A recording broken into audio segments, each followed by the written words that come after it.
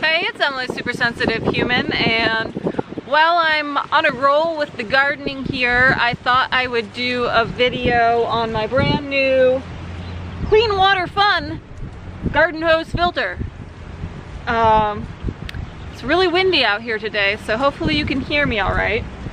This filter is made for filtering out chlorine and chloramines, which some people have in their water rather than straight chlorine, but I'm pretty sure here in Rimrock we just have regular chlorine, and the chloramines are a little bit harder to take out, but this does it both. 97% supposedly. It doesn't say anything about taking out heavy metals. I believe some kinds of carbon filters can remove heavy metals, but I think it has to be a specific kind, and it probably, because they don't say anything about it, probably doesn't. It also, carbon filters do not remove minerals from the water. You may want that, you may not want that, depending on what you're trying to do. But some people try and test this with TDS, total dissolved solids, or EC, electrical conductivity meters, and if you do that, you're not going to see it working because it's not supposed to do that. You have to test for chlorine, because that's what it does, or herbicides or pesticides or some kind of organic compound like that that might be in the water. So I just bought it because, you know, I'm into organic gardening, and I also give Mercy her water outside here, and fill up the bird tank over there, and I thought that the plants and animals deserve some chlorine-free water. It does evaporate, but I fill these up pretty often because of the water evaporation. The chlorine evaporates if you leave water sitting, but here in the desert the water evaporates, so I fill up the water like daily is what I'm trying to say. So it may still always have some chlorine in it. So, and you don't want, you probably know that you, if you're into organic gardening, that you want your bacteria to grow on the roots of your plants. You may be putting in compost and mushrooms and compost teas and stuff to try and get the bacteria to grow on the roots, because they are the things that sort of interface with the surrounding soil and the minerals and that, and feed it to the plants. So hopefully now that I have this, my garden will grow a little bit better. So it goes up to 10,000 gallons supposedly, depending on various factors, and one way, there's no way to test that. There's nothing that shows how many gallons is flowing through it, but one way to do that would be to do what I'm gonna do right now to start with, which is use some chlorine test strips, and once it stops removing the chlorine, you can get a new one. So what I'm going to do is have these two Hellcat Maggie shot glasses, and I'm going to fill that with the filtered and unfiltered water and give it a test. So, filtered water, got the end of my hose over here.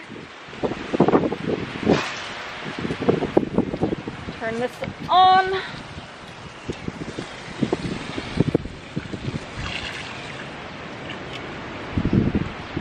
Okay, I got some out of the end of the hose. That over there. Now we'll close that one. Get some out of here.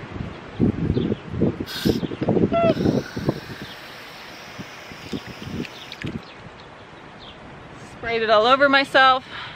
Kind of knew that was going to happen. We got the other one.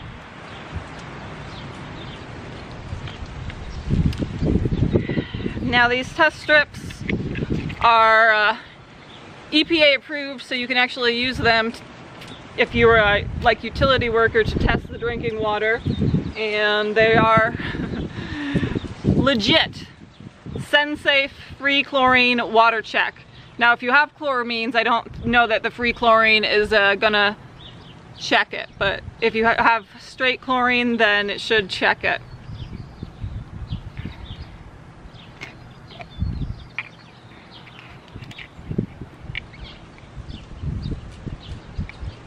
Supposedly these expire in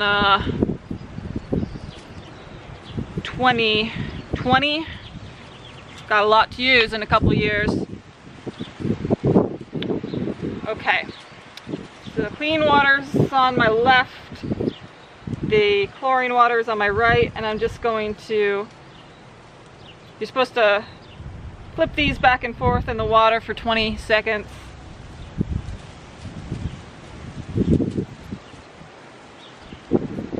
Now already you can see that this one, for some reason, the chlorine one reacts and turns reddish colored. Don't know if you can see that, but it turned pinkish colored.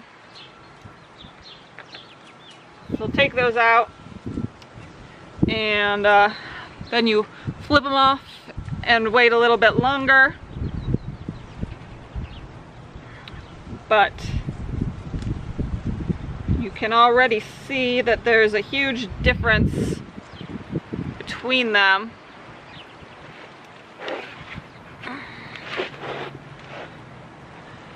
So the one that didn't go through the clean water fun filter is clearly blue. The other one is not really much discernible blue, if any. Maybe a teeny tiny bit. And so you can compare that to this if you want to know the parts per million.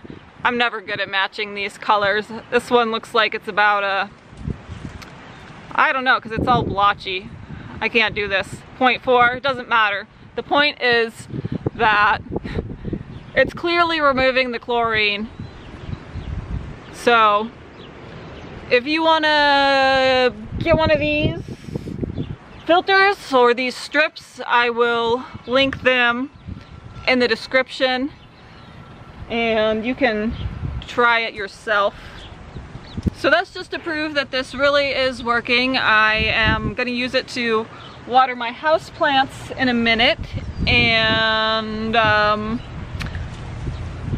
guess if anything else happens with the thing, I could give it a review later on, because I don't know how long it's going to last or if it's going to break or what. Some other reviews say that it's leaking.